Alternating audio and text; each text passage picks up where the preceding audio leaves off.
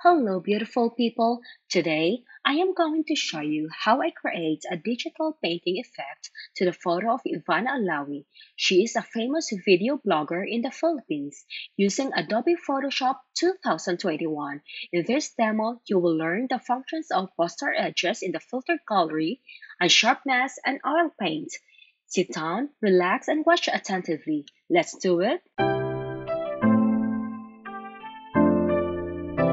First, open the photo in the Photoshop and rename the layer, which you can see on the right side, to before. Convert the layer into convert to smart object. To give you some idea, smart objects are layers that contain image data from raster or vector images, such as Photoshop or Illustrator files.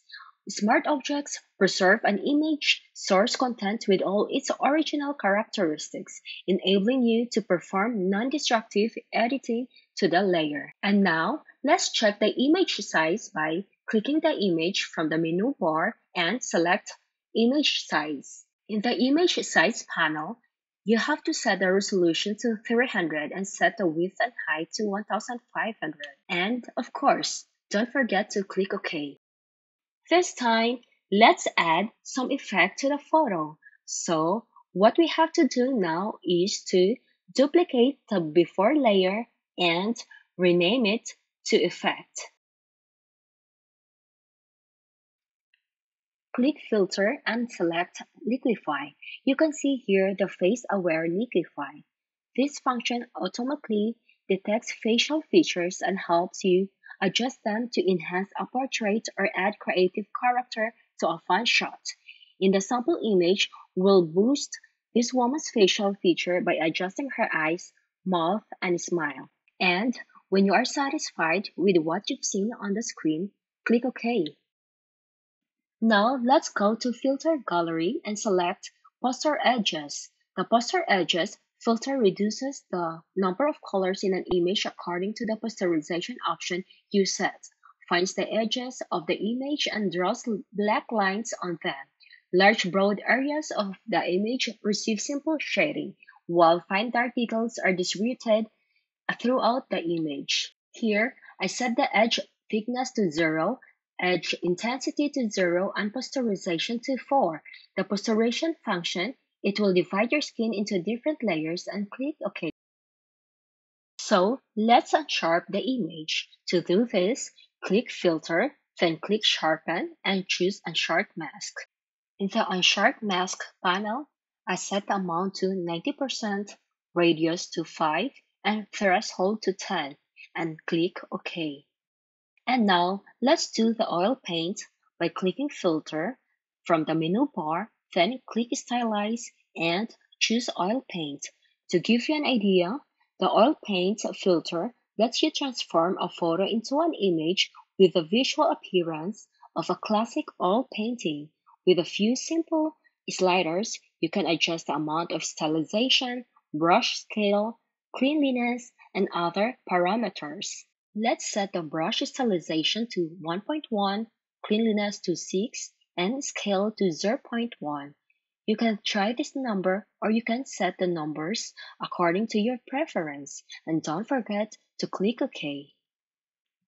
Once again, we have to unsharpen the image by clicking the filter from the menu bar, then click Sharpen and select the Unsharp Mask. In the Unsharp Mask panel, set the amount to 60, radius to 5, and the threshold to 10. If you are satisfied of the result, then click OK.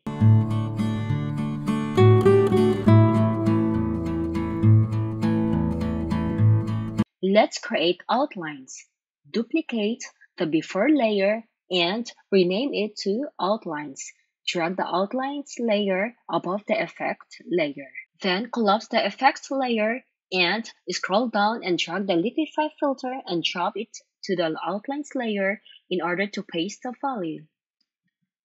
Now you can see the liquify filter under the outlines layer on the screen. Click the outlines layer before clicking the filter menu and go to filter gallery and select poster edges once again, and we will modify the values to 0, 4, and 6. And if you're happy with the result, click OK. We use this function to add black outlines to the image. Select the outlines again and click Filter, click Stylize and choose Oil Paint. Set the values to 10, 6, 0.1, and 10 and click OK. To soften the black outlines, change the blend mode to overlay and change the opacity below 50%.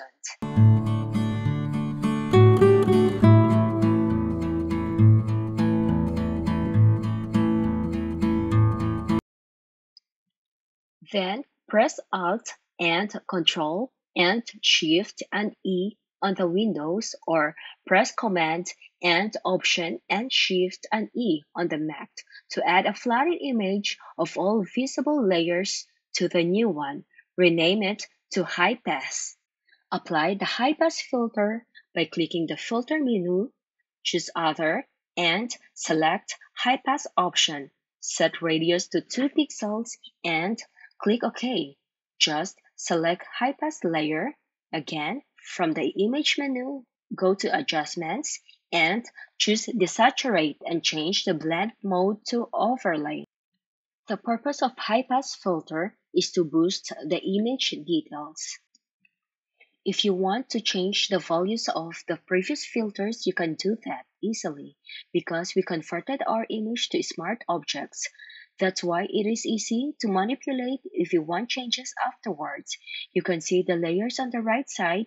If you will click the arrow down, it will collapse and you will see the smart filters.